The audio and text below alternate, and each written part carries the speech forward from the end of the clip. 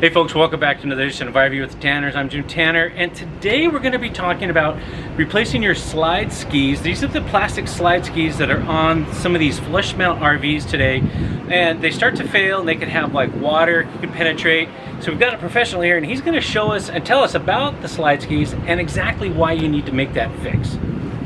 Alright, my name is Mitch Drake. On the Alliance site I'm known as Mitch R. That's an alias name that I use, and I believe that I probably was the original person who put stainless steel slide skis on my coach about 2.5 years ago. These are something that have to be custom manufactured, but there is a manufacturer in the Rio Grande Valley of Texas called RGV Welding and Fabricators that will manufacture these skis and ship them directly to you. The information with detailed instructions on how to install the skis and the address of the manufacturer is in the files section of the Alliance group, the Alliance owners, Alliance full-timers, Alliance mods and upgrades, and Alliance issues and fixes page is all the information on how to order them and how to install them.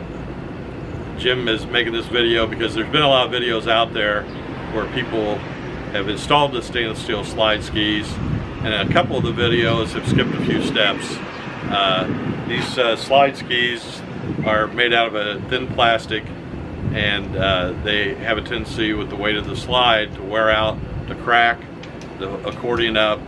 It doesn't happen on all the models. A lot of people don't have any problems, but those that do, that usually repeats over and over again. So this is more of a permanent fix. I've had them on my RV for 2.5 years with no issues. They haven't failed, and we're going to talk about the proper procedure of what's worked for me for 2.5 years, which I believe that's going to be about the longest anybody's had them on an RV. Awesome. Hey, he rattled off a bunch of different sites on where to get this information, so I'll put the links to all those down below. You don't have to kind of like type it out as he said it. Next, what we're going to do is he's going to actually replace or pull off one of the plastic slides. I'll show you how that's going to happen. Skis, yeah. Thank you. And then he's going to put the aluminum or steel? Stainless steel ski in there, and we'll show you how he's doing that. We'll get right back to you. That step, or do you not want us to just You got something going on over here? We're just taking the screws out of this pinch bar. Trim. So there's the screws that are out here. Okay. And then there's a screw inside typically. So what we have to do is take these out. So he is, no, that one is bad. That one is broke. Where? Oh yeah, that was horrible. So that pinch bar along there extends inside. In order to get to that screw, we take these off out here, and then we take the slide in a little bit. Oh, sure. Enough to get to it, and okay. it can be tricky to get to because it's kind of in behind that piece of trim. Not yet. I want to make sure everybody's clear. Is there a hide screw here? Yeah. All the way. We'll just get the screw out. There, you got it now. We'll do this one too. Yeah.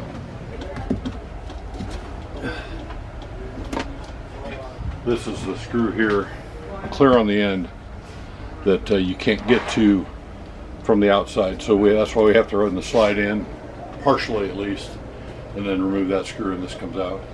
Then on some models, on some coaches, the skis actually have a little Phillips screw. There's a couple, maybe even a couple of them. In Keith's case, mine had staples. That was on the ski. On the ski that holds the ski in. So it just all depends. I mean, there's no perfect answer for each one. Maybe.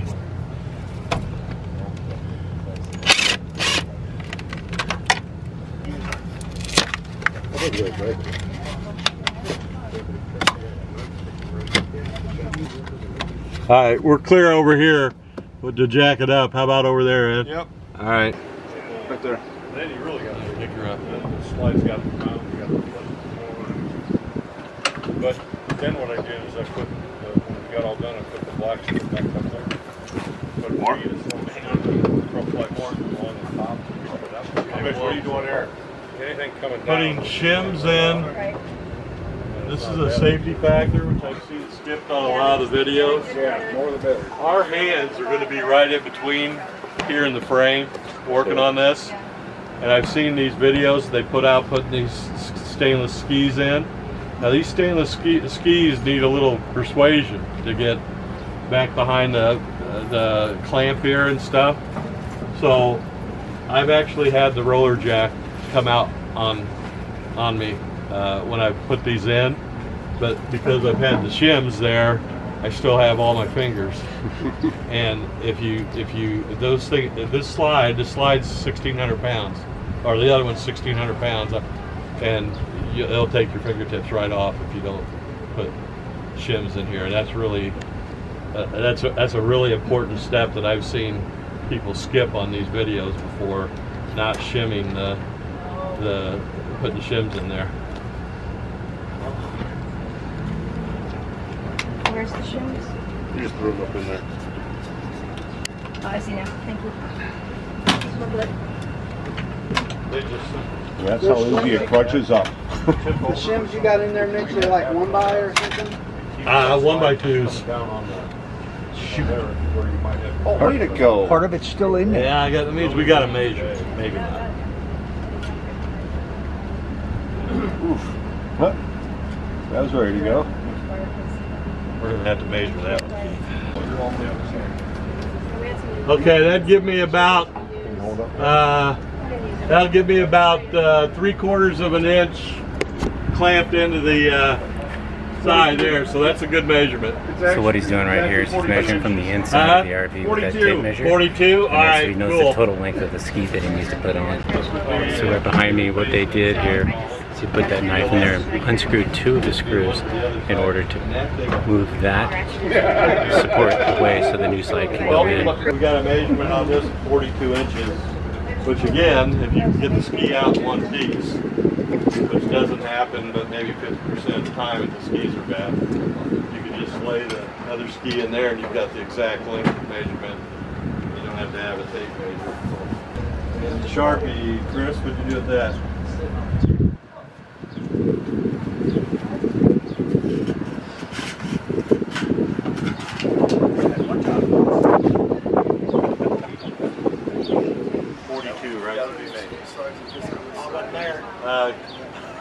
I heard 42.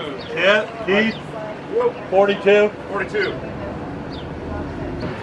So those of you without an ankle grinder, you're going to have a choice to buy yourself a new tool. Wait till you see what happens next. Save yourself a lot of time and effort and use a grinder with a cutoff wheel. I have seen, again, videos of people doing this with shears, and they get about this far, it bends the metal, and then they have to use a hacksaw to cut it the rest of the way. That hacksaw, and the video always cuts away then, because I'll guarantee you that hacksaw part of it's probably taken them about 30 minutes. So.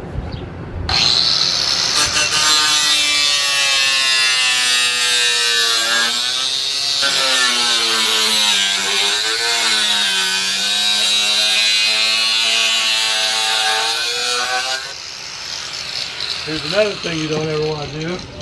Ask me how I know. Do not grab that thing when you're done. Just once. Yeah, you only want to do it once.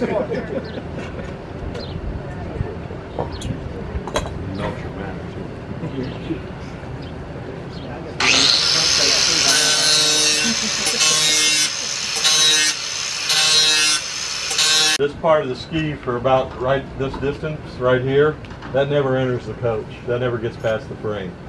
So we do a secure point here at the end, keeps the ski from, gives it a little bit more stability. And then I want to take and mark 4 holes here. We'll start up about here, past just past the brake, which will have to be screwed in from the inside, and then 3 more holes down here, and those will screw into the plywood floor. And of course, before that, we're going to put MS polymer caulk on it, and that'll seal up pretty tight where it's not going to come loose.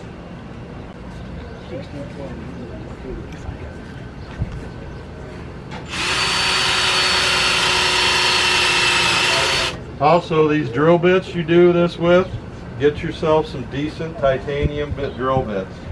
If you try to use regular metal bits on this, you'll get about 1 ski done per bit, because they're going to break.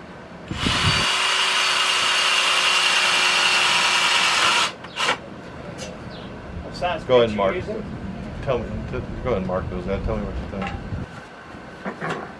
What size bit you using for the video? I'll tell you what size bit. It's just a little bit bigger than those screws we're going to be using. That's the technical term? Compare. You don't have to know the numbers, just compare. I told you I wasn't going to be a very good narrator here. Paper of the wood.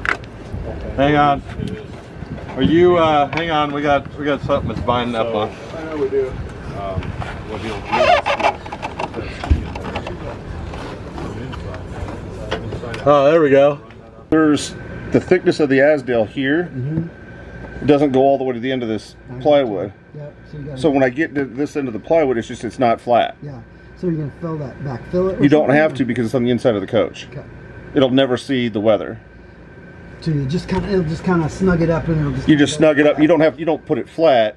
You just get it so it snugs up, so that it's not going to move. Yeah. And then the slide's going to come up It comes all the way to the edge here. on the outside of this.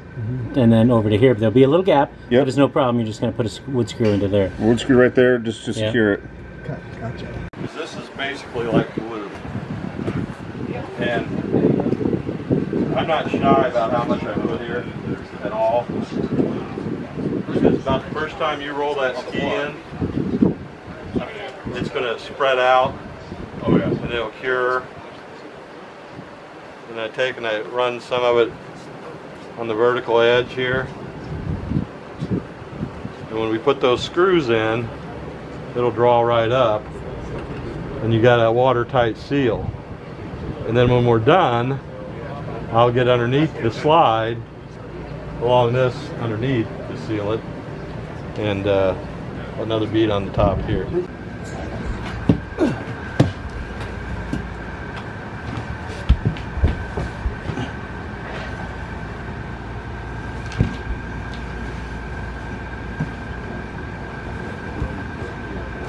You're half an inch low to the screws.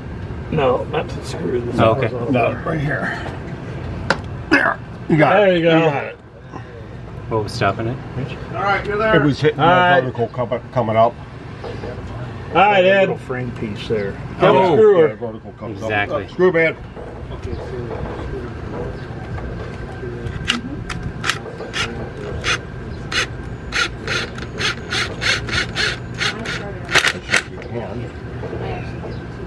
You see how that drew up really good with the screws? Did you get the two of them, Ed? Yeah. Yeah, he's got them. He's doing the second one now. I gotta do the ones underneath for.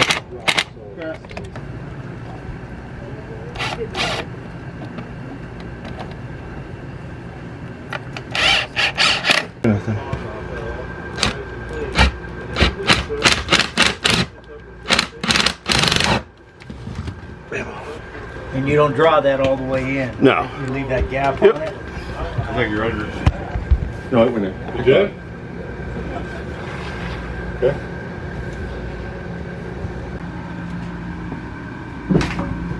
I should say somebody.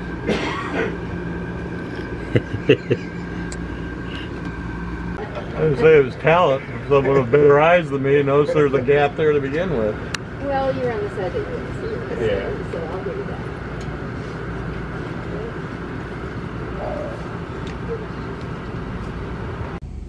Hey guys, so we're going to close out this video. What you saw in that, we did an opening and then Mitch did the actual work with another guy. There was a lot of piecemeal things going on back and forth, but you kind of got the gist of what needs to be done.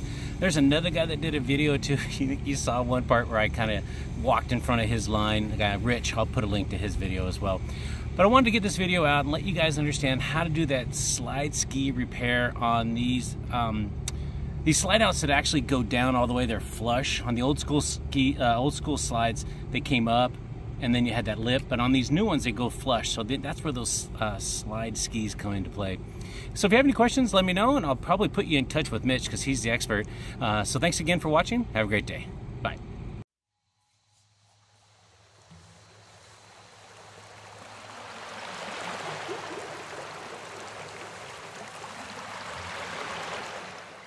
So if you haven't done so yet, please remember to hit the subscribe button and then hit the little bell so that it reminds you when we post new videos.